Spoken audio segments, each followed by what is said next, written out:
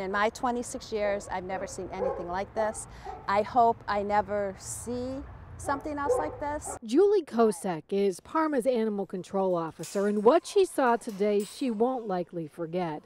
She, along with Parma police, were called here to this alley behind the shopping plaza at Pleasant Valley and Broadview after someone spotted a dead animal.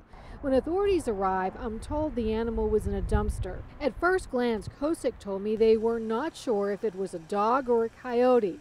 I've learned 2 vets confirmed it was in fact a dog that had been shot and skinned.